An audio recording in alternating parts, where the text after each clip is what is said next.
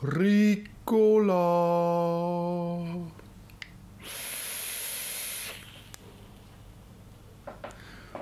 Ricola. Ja, wer hat es erfunden? Die Schweizer. Oder einfach nur Stattqualm.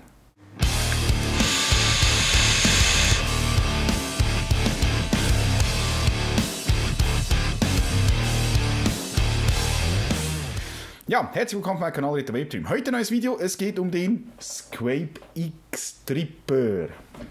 Also einen RDA, einen Tröpfelverdampfer von der Firma Stattqualm. Die Firma Stattqualm kennt man ja eigentlich mehr aus dem Tankverdampferbereich. Sie haben angefangen mit dem Squape V1. Das war so ein grober Lungenverdampfer, der wirklich die Luft von unten angezogen hatte. Dann kam der Squape R. Das war dann so die Weiterentwicklung. Das erste Mal so mit diesen Viva-Fenstern. Dann kam der Squape RS, noch so in Kleinversion. Dann kamen verschiedene Decks draus. Ein Bottom-Deck, ein Dual-Deck, ein S-Deck, W-Deck, was sich alles gab. Also wirklich freie Möglichkeiten zu wickeln. Dann kamen auch alle Farben dazu. Blau, Violett, Orange, Schwarz, Grün, eine Sonderedition etc. Im letzten Jahr kam dann der Squape Extreme auf den Markt. Eine Weiterentwicklung des R, und der ist ja wirklich eingeschlagen wie eine Bombe. Und dann kam noch ein Single Deck dazu. Dann kam der Squape XS, also auch eine kleinere Version mit verschiedenen Tankhüllen. Dann kam noch der Squonky, das war in einer Zusammenarbeit mit einem italienischen Modder, haben sie einen Squonker-Tröpfel gemacht. Und jetzt das Neueste aus dem Hause Stattqualm, der X-Tripper, also ich muss mich korrigieren, der heißt Squape X Tripper, so heißt der. Was hat der? Er hat 22 mm Durchmesser. Der hat eine Airflow, wo man einstellen kann von Clouds pro Cloud zu wirklich mit Widerstand. Der hat einen Drip-Tip-Aufsatz 15er, wo man normal, der hat aber auch einen Drip-Tip dabei, das sieht ein bisschen aus wie so eine Zwergenkappe, ich zeige euch das dann in der Detailansicht. Er hat ein 2-Post-Hole-Design, da kann man eigentlich alles wickeln, was man wickeln will. Das heißt, da kann man über Dual-Fused Clapton, über eine Clapton, über was weiß ich was machen. Das ist kein Problem, das geht. Die Post-Holes sind da relativ, oder sind groß, nicht relativ, sind groß. Er hat auch dieses Click-Clack-System, das man vom Squape Extreme kennt. Zack, öffnen, runterdrücken, drehen und dann funktioniert das. Hat natürlich nicht das Klick-Klack in diesem Sinne, es macht eigentlich nur Klick, weil ja der Zustand, wo man dann das beim Squape X hat es ja eigentlich einen zum Öffnen, einen zum Einrasten, dass er nicht sieft, und einen zum Dampfen, und da hat das natürlich das nicht, weil hier tröpfle ich oben hinein. Der ist natürlich kompatibel mit all den Sachen vom Extreme, also vom Vorgänger, vom Tankverdampfer. Man kann das kaufen mit einem Set, also eine Erweiterungsset zum Extreme, also zum Tankverdampfer, damit man dann mit diesem tröpfeln kann. Man kann den aber auch so kaufen, wie ich es gemacht habe, Standalone, ohne Tank.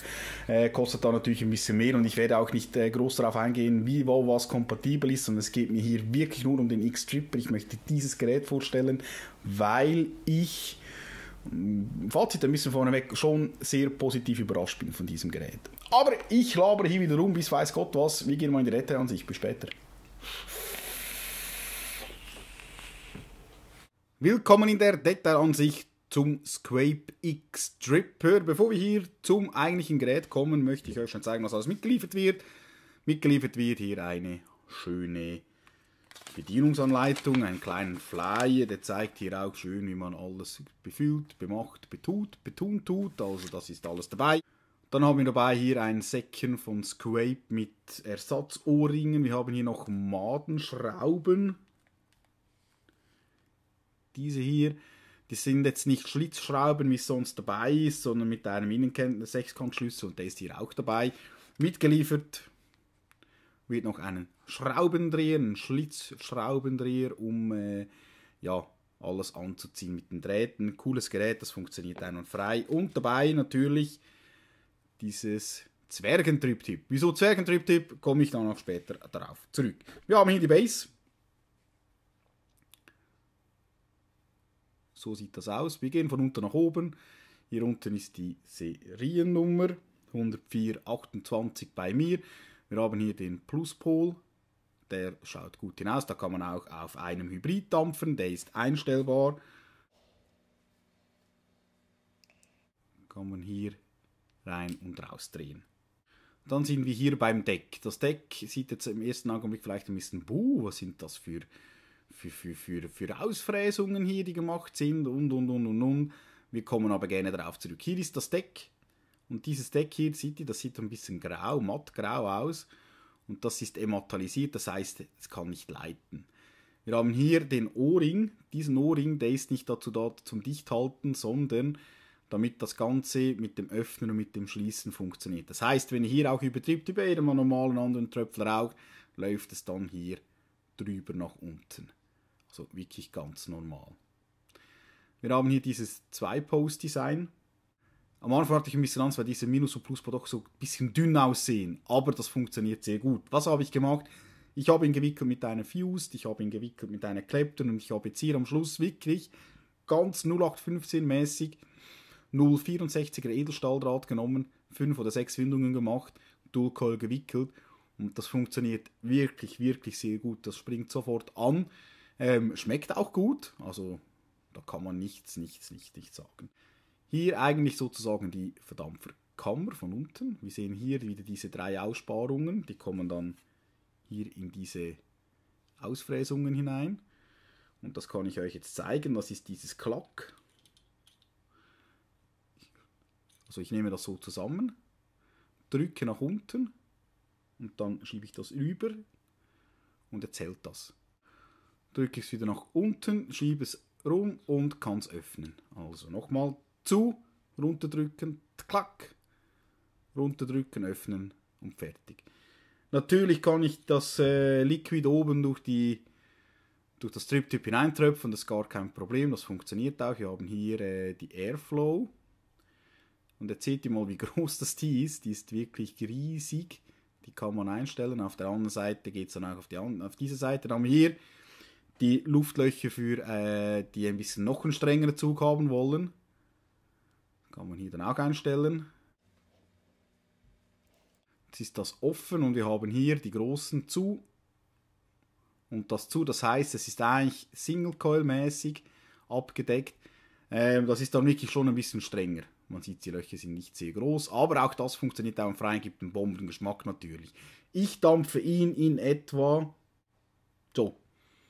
Ich komme hier zum Trip-Tip, das ist dabei, dieses Zwergentrip-Tip, wieso Zwergentrip-Tip, das kann man so rüberstülpen und das sieht dann so aus. Nun muss jeder selbst wissen, gefällt mir das nicht. Mir gefällt es nicht, aus diesem Grund nehme ich das weg. Also, das Mundgefühl bei diesem Trip-Tip ist super, man muss hier ein bisschen, so ein bisschen am Anfang lösen. So, und dann kann man es einfach runterziehen. Das ist Qualitätsarbeit. Das ist alles aufeinander abgestimmt. Mir gefällt es nicht. Was hier zu Vorschein kommt, nach diesen Kühlrippern, ist ein normales 510er Anschluss. Das heißt, ich kann hier jedes Trip-Tip, das ich haben will, ich nehme jetzt hier eins von Dotmod, oben raufstecken und das hält. Und kann hier hinuntertrippen, direkt auf die Base. Hier vorne ist noch das Stattqualm-Logo drauf. Sehr schön gemacht. Die Verarbeitung ist einwandfrei. Ich habe hier Rändelungen da oben. Das heißt, ich kann hier gut halten. Und dann kann ich die Airflow stufenlos einstellen. Gar kein Problem. Nochmal. Drunter drücken. Zu. Dann hält es. Runterdrücken. Auf. Dann habe ich das hier auseinandergenommen. Das ist wirklich ein cooles System. Gut, ich würde sagen, das war's schon von der Detailansicht. Wir gehen zurück zur totalen. Ja, ihr habt gesehen, ein gut gebautes, durchdachtes Gerät. Auch dieses System, dieses Bajonettverschlusssystem funktioniert hier einwandfrei. kein Thema, kein Problem. Die Airflow ist super einstellbar, ein bisschen streng, aber das ist auch gut so, dass er nicht gerade verrutscht. Mit diesem 15er Driptyp-Aufsatz kann ich hier jedes beliebige Driptyp, Matchy, draufstecken. Das funktioniert. Ich habe eine Möglichkeit, ihn Single Coil zu dampfen mit 2 kleinen Löchern. Man muss sich das vorstellen, das hat es schon länger nicht mehr gegeben. Also das heißt, ich habe hier einen, den ich wirklich Open Row dampfen kann, oder so wie ich es mache, ja, für mich reicht das vom Luftzug, es ist ein kleiner Luftwiderstand. Ich habe ihn auch schon Single Coil natürlich gedampft mit diesen 2 Löchern, ist auch cool, ist geschmacklich natürlich noch ein bisschen peppiger. Also die Airflow bietet jedem alle Möglichkeiten. Wie gesagt, auch zum Wickeln bietet das alle Möglichkeiten. Ich kann ein Single Deck dazu kaufen, da kann ich einen Single Coil wickeln, braucht man aber nicht unbedingt. Habe ich auch nicht gemacht. Ich habe einfach dieses Deck genommen, eine Single Coil hineingeschmissen, die andere Seite mit Watte hineingestopft. Und dann habe ich einen größeren Wattespeicher, das geht dann auch. Und Single Coil ist dann schon ein bisschen ein strenger Zug, natürlich mit diesen kleinen Löchern. Aber das funktioniert einfach. Also ich habe hier wirklich alle Möglichkeiten, alles, was das Herz begehrt. Und das bei einem Dripper ist schon bemerkenswert. Das Deck ist wieder remetallisiert, das heißt, es kann hier vom Deck her eigentlich keinen Kurzschluss geben, wie das bei allen Geräten von Stattqualm so ist, was ich persönlich eigentlich auch gut finde. Man hat ich weiß noch, es gab mal Diskussionen, ist das gesundheitsschädigend, ist nicht gesundheitsschädigend, völliger Quatsch. Ist alles okay und ja, das stört jetzt auch nicht. Also ich wüsste nicht, wo das stören sollte. Ich finde es gut, ist eine kleine Kindersicherung in diesem Sinne drin, damit hier nichts passieren kann. Das 2-Post-Design ist einfach zu wickeln, das ist eigentlich kein Problem, man kennt das schon von früher. Die Post-Holes, wie gesagt, sind groß, da kriegt man alles durch, auch hier wurde an alles gedacht. Man kann hier eine Fused Clapton durchziehen, man kann eine Clapton durchziehen. Ob eine Staggered Fused Clapton geht, das weiß ich jetzt nicht, aber ich glaube, wenn man hier eine Fused, eine Alien durchziehen kann, dann reicht das eigentlich für 90 und 95% der Dampfer sicher auch aus, damit man hier geschmacklich natürlich ein einwandfreies Erlebnis haben kann. Die Schlitzschrauben, um die Drähte zu befestigen, hatte ich noch keine Probleme. Da muss ich wirklich sagen, das Werkzeug, das mitgeliefert wird, auch hier einwandfrei. Das funktioniert, das hält alles. Ich hatte vielleicht am Anfang ein bisschen Bedenken, weil diese Posts doch sehr, sehr, sehr dünn aussahen. Aber muss ich sagen, haben sich die Bedenken in Dampf aufgelöst, weil das waren Bedenken, die sich inzwischen erledigt haben. Also auch das funktioniert wirklich sehr gut. Inzwischen hat Stattqualm auch hier diverse Farben für den Airflow-Ring rausgegeben. Schwarz, Orange, Violett, Grün, was weiß ich alles. Also auch da kann man sich sein Setup zusammenstellen. Finde ich cool. Also auch hier Weiterungssachen kommen mit diesen farbigen Sachen, ein bisschen spielen. Das ist bei gewissen Dampfern wirklich noch wichtig, dass das alles farbig zusammenstimmt und. Auch hier bietet Stattqualm die ganze Palette an. Mein Fazit für den X-Stripper von Stattqualm, das ist eine Maschine. Ich kann es wirklich, das ist glaube ich so der beste Ausdruck. Es ist eine Maschine, das Ding ist nicht tot zu kriegen, weil ich mit der Airflow einfach alle Möglichkeiten habe. Der läuft. Ich möchte große Wolken machen, kein Problem. Ich habe offene, schönen Ton. Ich möchte ein bisschen Geschmack mit einem Zugwiderstand haben, kein Problem, kann ich einstellen. Ich möchte Single Coil dampfen, kein Problem, kann ich einstellen. Ich möchte einen sehr harten Zug, auch bei einem Dripper haben, kein Problem, kann ich einstellen. Also wirklich cool. Ich kann hier Power drauf geben ohne Ende, das Ding feuert durch. Das ist wirklich cool und ich glaube, Maschine ist so der beste Ausdruck. Und ich meine das wirklich nicht abwerten, sondern das Ding läuft, egal wie ihr das performen wollt. Ich habe viele Tröpfelverdampfer dort an einen offenen, schönen Tor oder man kann es nicht Single Coil dampfen oder geschmacklich, naja, weil es einfach wirklich nur offenen, schönen Tor hat, etc. Und hier kann man nicht alles einstellen und das ist wirklich cool. Geschmacklich auch da wurde ich nicht enttäuscht, wie man das eigentlich bei Stattqualm noch kennt. Das heißt, bei den kleinen Löchern hier zu dampfen, Single-Coil-Betrieb ist der Geschmack wirklich sehr gut. Wenn ich es jetzt auf die Dual Airflow lege, hier diese riesengroßen Löcher, wenn ich die voll offen habe, dann geht natürlich Geschmack verloren.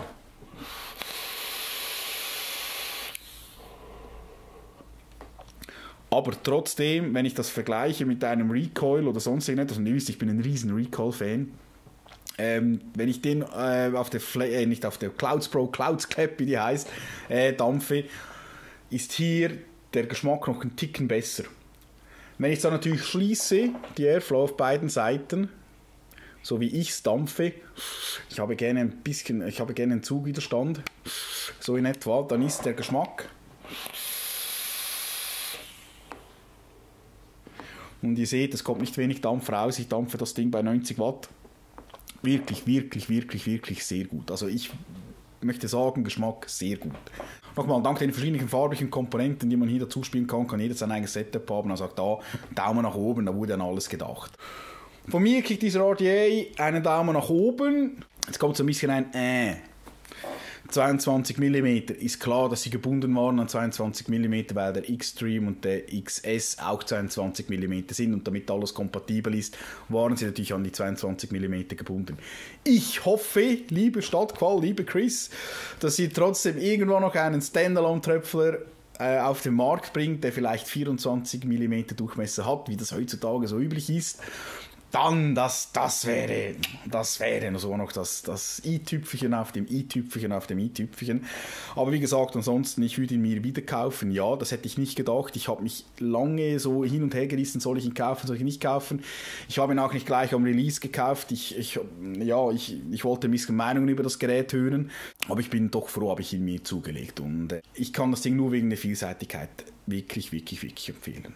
In diesem Sinne, wenn euch das Video gefallen hat, Daumen nach oben, lasst mir noch ein Abo da. Tschüss, bis nächste Woche, euer Reto Vapedream.